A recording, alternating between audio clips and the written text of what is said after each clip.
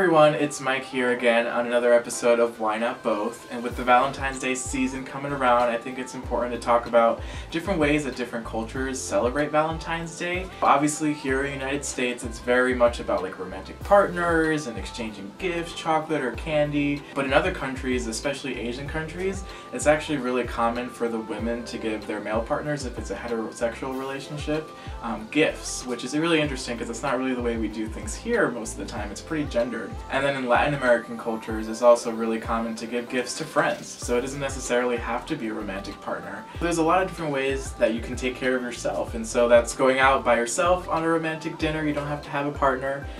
You can do lots of activities. You can buy yourself gifts too. They don't necessarily have to be for other people.